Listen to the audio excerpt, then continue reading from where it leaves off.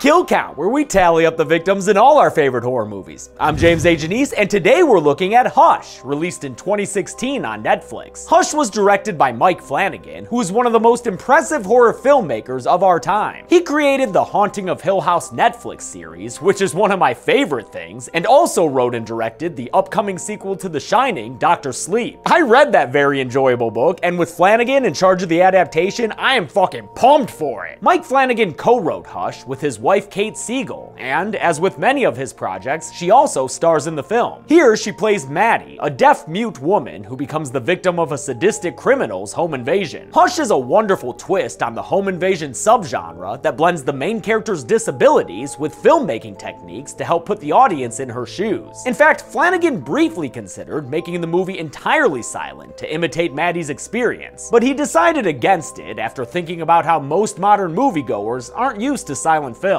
Instead, Hush switches back and forth from Maddie's perspective to what the other characters experience. But it keeps things quiet with only 15 minutes of dialogue throughout the near 80-minute film. Most of the screen time is instead devoted to the cat and mouse game between a sick-minded murderer and our creative, courageous heroine. If a kill happens in the forest and nobody's around to hear it, does it really count? Let's find out and get to them. The movie begins with some soundless production company cards before the silence is broken up by a title card. Thought I heard you calling my name now. At a cozy little home in the woods, author Maddie Young cooks in close-ups, and although the sounds of sizzling and etc. are audible to us, Maddie doesn't hear any of it, which is relayed to the audience in point-of-hearing sound design. She gets a visit from her neighbor Sarah, who has been practicing her American Sign Language, even though Maddie can read lips just fine. Sarah just finished reading Maddie's book and was a huge fan of its ending, and Maddie explains that she came up with it because of her so-called writer's brain.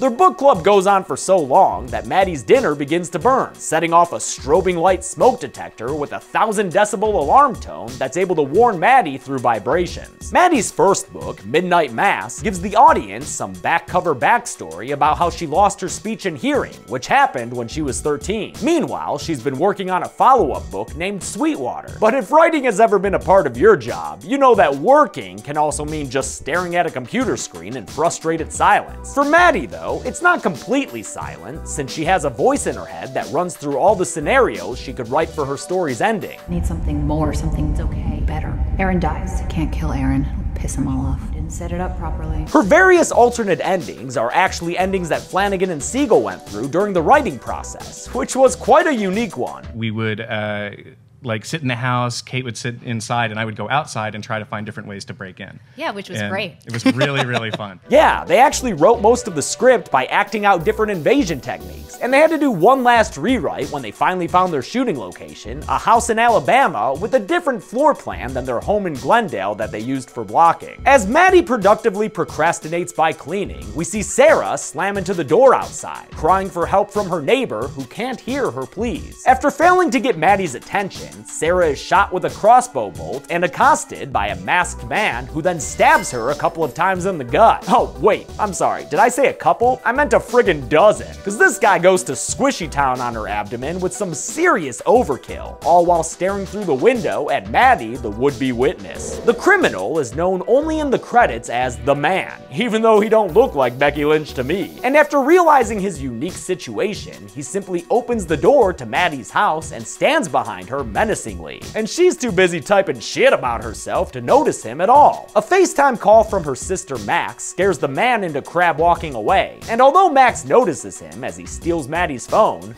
What was that?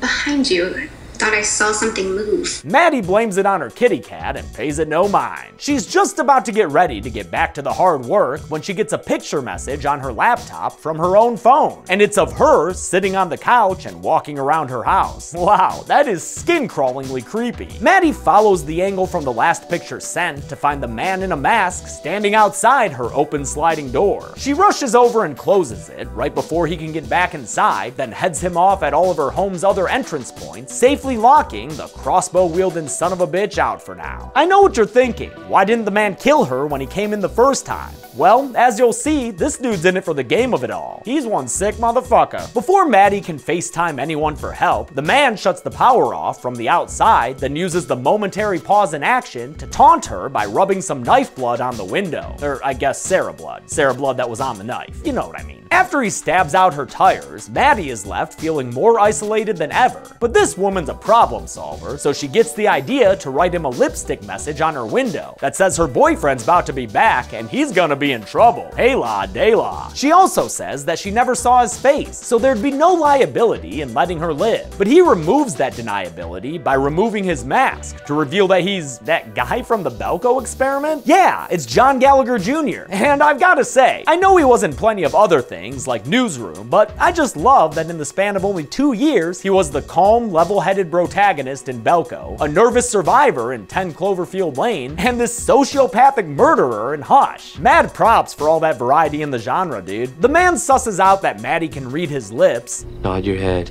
if you understand me.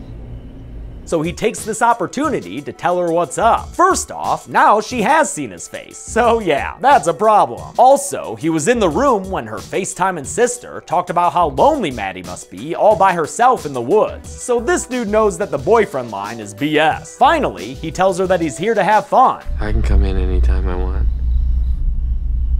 And I can get you anytime I want. But I'm not going to. Not until it's time. When you wish you're dead. Wow, the man sucks. He walks away with a kind of hilarious little half turn at first. I don't know what that was, but I love it. And Maddie continues to be doped by arming herself with a knife. Oh, and a hammer? Hell yeah, dual wield that shit. She barricades herself inside a room and takes a defensive position at the window, but the man must have figured out she was in there, cause here he is now, tapping on the glass with Sarah's dead body. Yeah, Maddie, I hate to tell you, but the man is not your run-of-the-mill criminal. This guy is fucked up. Maddie allows herself to feel helpless for a minute before she comes up with another plan of action. Realizing that Sarah's phone might be in her back pocket, she uses her car fob to set off her vehicle's panic setting. While the man goes to see what's going on, she rushes back to that window and goes a-picking through Sarah's pockets. Maddie's unable to find the phone before the man comes back around, but she does manage to crush his fingers with the window and hit him in the arm with her hammer, leaving him with a gnarly flesh wound while she locks him back out again. Nice try, Maddie, but turns out that plan was in vain anyway. Sarah's phone was already taken care of by the man. Damn that buzz-cutted bastard, he thinks of everything. Maddie's next course of action is to just try and make a run for it, but a close call with a bolt from the man's crossbow sends her scrambling back inside, putting the players once again back in their starting positions. Maddie then goes upstairs and out a second-story window onto the roof of her house. She uses the man's hearing against him by tossing her flashlight loudly into the woods, and that sends him away from the house to check it out. Damn, Maddie, you friggin' chucked that thing. You play softball or something? Unfortunately, her escape attempt here probably causes too much noise that she can't hear, and while she's climbing down a trellis, she gets a crossbow bolt in the leg. Damn. Thankfully, she manages to avoid a second one with some wicked flexibility. Despite her leg injury, she's able to steal the crossbow from the man and knock him off the roof, but she's unable to figure out how to work the thing before he climbs back up the trellis, so back into the house she goes. You stay out, Mr. Man. No boys allowed. Okay, bye, I guess. She crawls into the bathroom and washes out her wound, then ties herself a tourniquet around her leg. All right, Maddie, you're good to go. Get back to the fight. While trying to figure out that crossbow again, she notices some engraved notches on the weapon. Uh-oh, is that man keeping his own kill count? Better learn how to use that bow soon, Maddie. This guy's a professional. While she's working on that, a guy shows up at her house. This is Sarah's boyfriend, John, who kinda looks like a buff Adam Scott, and he's there wondering where the hell his girlfriend is. He sees the lipstick message on the window, but before he can call for any help, he gets duped by the man. I said on the ground, drop it! The man approaches John with a flashlight, acting like a police officer, and the blinding light is so convincing that he even gets John to turn over his wallet. But even though the man rolled high for this deceptive performance, You all these, deputy. Just barely, though. He's still dressed like a fucking graffiti artist, and John begins to suspect that something's up. John plays it cool and stealthily picks up a rock to take this faker out, but then Maddie tries to warn John, distracting him long enough to get a knife in the neck. I don't know what's more disturbing, the stab itself or the man's total nonchalance about it. Hey. No, it's done. It's done. Another stab takes John down, and as the man continues to gloat about his underhanded ways, John appears to die. Just kidding, John finds the strength to wrestle the man to the ground and even gets the guy in a stranglehold of some sort. But John's strength and life give out on him, and he dies before he can seal the deal. Damn, man, at least you tried before you died. Maddie makes another run from her house towards the woods, but with that leg wound of hers, the man catches up and knocks her to the ground with a rock. Then wait, what? He bashes her brains in with the rock? What the fuck? Hey, fuck you, Hush. You're not supposed to end like this. You can't run. Oh, good, you didn't. Nope, Maddie's head voice is now running through all the different possible outcomes for this situation, just as if she were writing the ending out in a book. I'm taking down the crossbow, but that has to be a perfect shot. In the heart or in the brain. Can't even figure out how to load the damn thing. Her brain voice runs through all of her options, and she realizes that just hiding until the man goes away won't work, since she would just bleed to death from her still open leg wound. Oh, and obviously, I won't be counting any of these hypothetical kills on the list, but hey, if Maddie's new plan works out, we'll be adding to the count again in no time. Outside, the man comes across Maddie's cat, but thankfully, she springs into action before he can kill the kitty. A bolt to the shoulder hurts the man, but after Maddie runs back inside, she gets her arm caught in a sliding door slam, and the man makes things a whole lot worse by raising his foot up and pretty much stomping her hand apart. Oh man, that one hurt to watch. She locks him out once more, but he's done with this shit and tells her that game time is over. I'm coming in.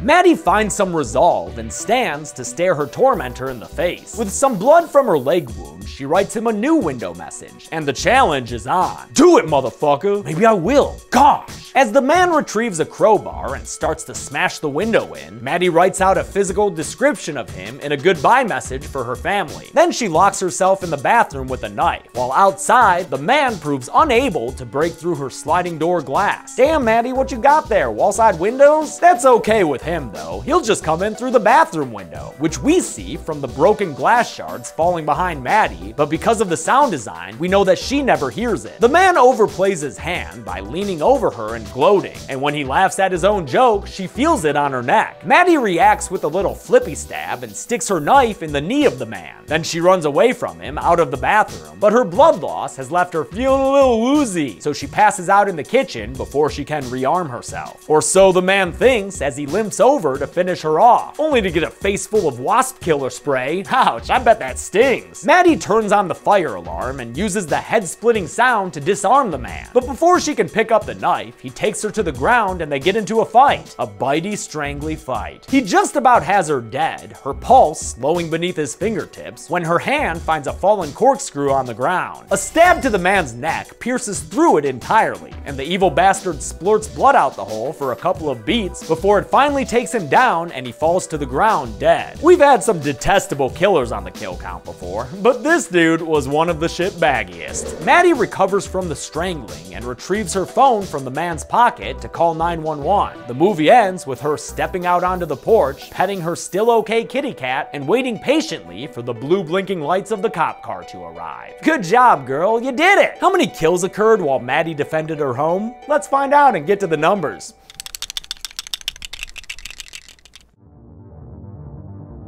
Only 3 people died in Hush, a quiet count for a quiet movie. The victims consisted of 1 woman and 2 men, giving us a 2-to-1 ratio of dudes, and with a runtime of 78 minutes, that left us with a kill on average every 26 minutes. I'll give the golden chainsaw for coolest kill to the man, because it's so splurty, and it's great to see that bastard finally get his comeuppance. Dull machete for lamest kill will go to Sarah, I guess, because I really like the fight that John put up while he died, so I didn't want to give it to him. And that's it. Hush came out in 2016 and is one of many impressive works on the ever-increasing filmography of Mike Flanagan. Until next time, I'm James A. Janice.